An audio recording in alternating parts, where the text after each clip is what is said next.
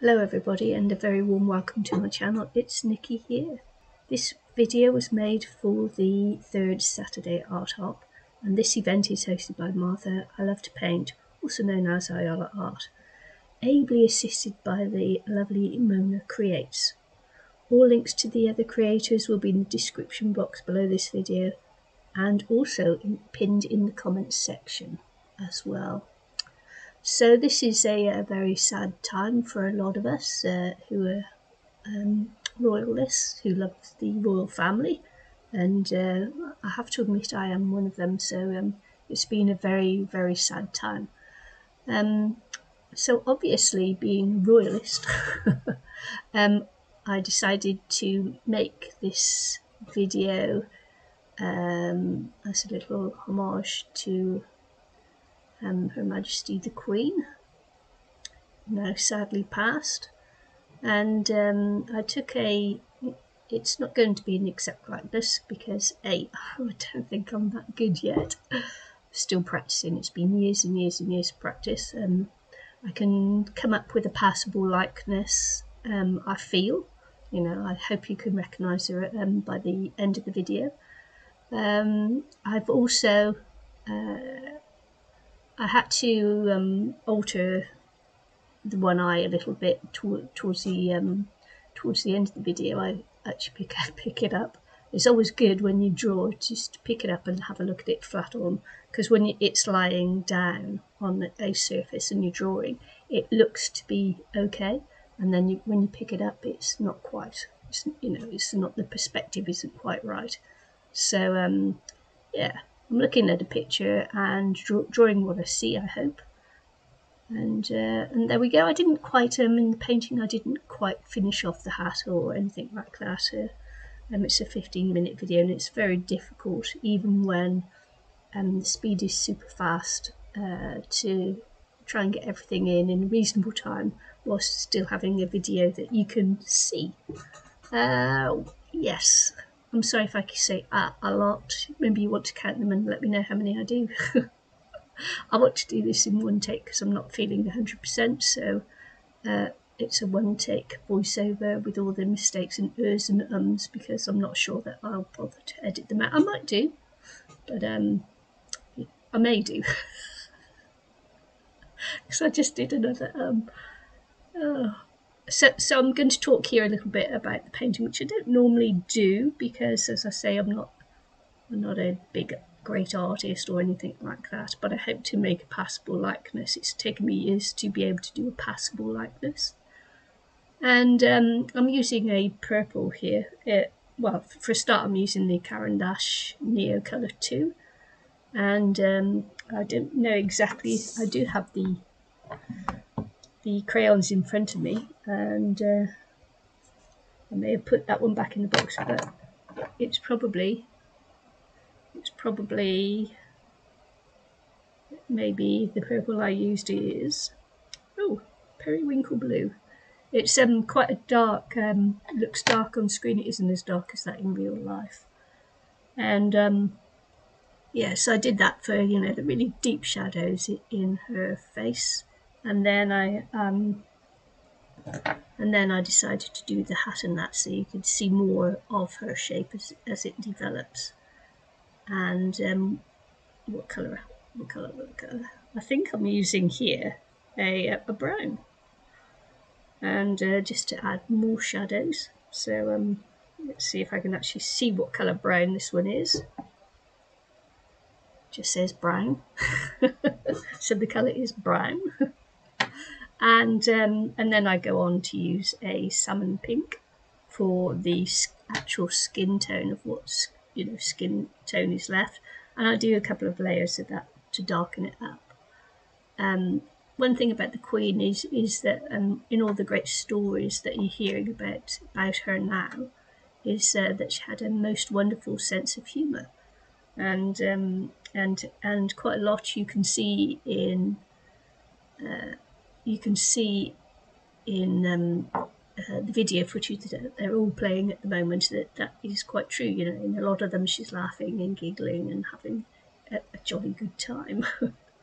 In fact, not many people know this, but my husband received an MBE from the Queen in the year 2000 in the honours list then for services. And yeah, and that was quite an exciting time for both of us. I went to the palace with him for the investiture, and on his when he received his MBE, let's see, it was Julie Andrews got her dame and became a dame, and also Liz Taylor. So we were sat a little bit behind Julie Andrews and Elizabeth Taylor, and to be honest with you, Elizabeth Taylor is as beautiful then as she always was. You know, even as an older lady. Sorry, my speaker just turned off. So I've just got it back.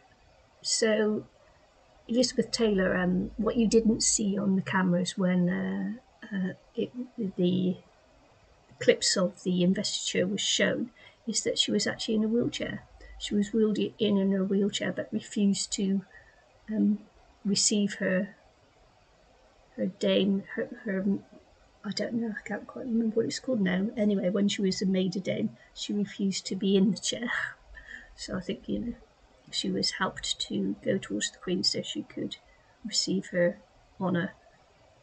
And oh, here you can see I'm looking at the eye and realise it's not quite right. So I've actually gone over it again, and I do go over it a little bit. The trouble with this is I'm not using watercolour paper. I'm just using a drawing paper, so you know there are a few buckles and that in the paper from the watercolour. I wish now that I'd actually used watercolour paper, which is free. And yeah, so I'm going over the eye, and I actually realise, you know, I've actually made the eyes too big, so I do go over it and alter it a little bit more.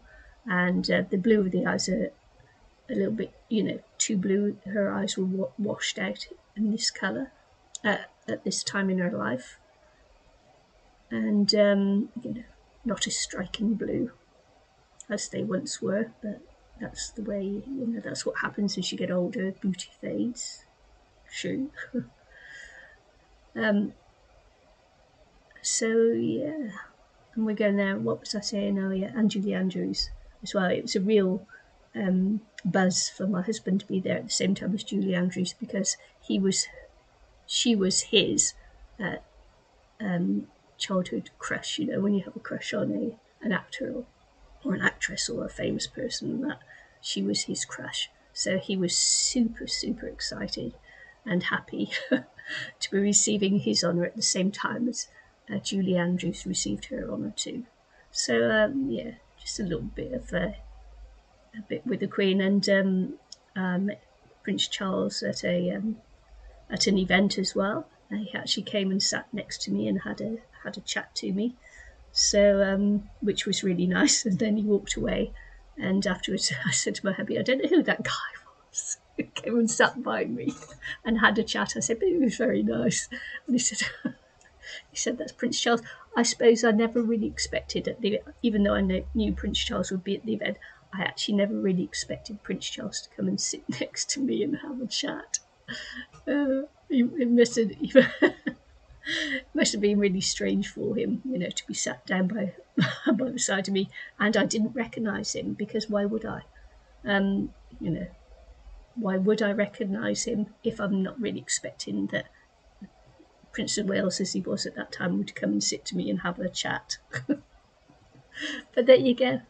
That's a few of my royal stories. I do have several more, but what shall I tell you? I don't know. I met the Queen Mother before she died, and what struck me is apart from, you know, I'm not a tall person myself. I'm only a short person myself.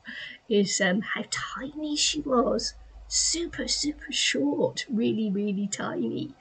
And she came along, and we all had to do our curtsy to her and say "ma'am," as in jam, "ma'am," and she just held your fingertips, and you'd shake hands with her by her fingertips, and then when she'd have enough, she'd give you a little flick, a little push away, and then she'd move on.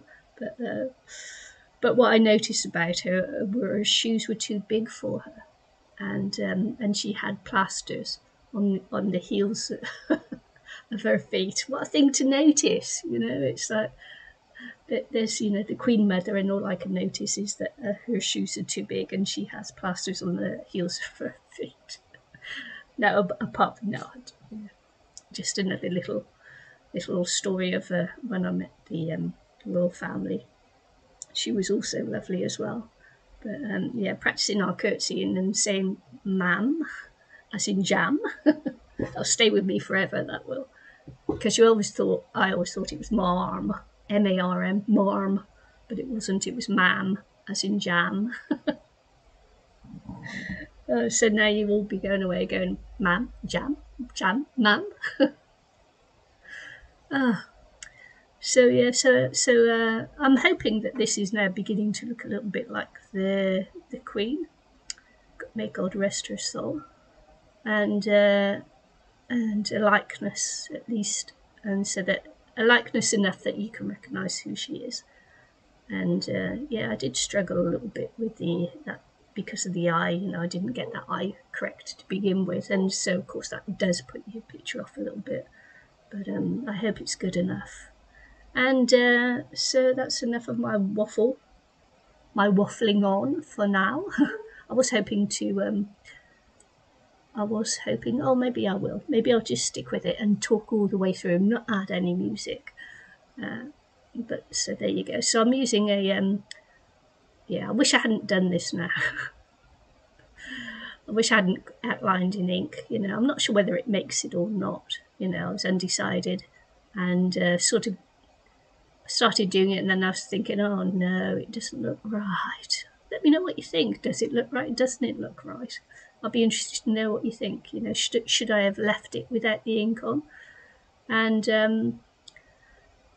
yeah. So I made a half-hearted attempt to do it. Maybe I should have gone around all of it, but because I started doing it and then I really hated what I'd done, and so I thought, oh, best leave it alone.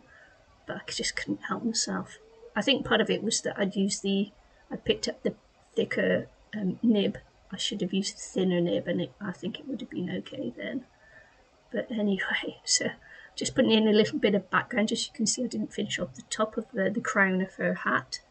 I'm suggesting that it's there with the blue, the background blue I'm putting on there. I'm suggesting that the hat's there, and leaving the rest of it to your imagination. And she's got quite white hair rather than grey hair. But I think you can tell who it is from there. Well, I hope you can anyway. And I want to say thank you for watching. See you all again very soon. And wherever you are on your journey in life, please do travel safely. Bye.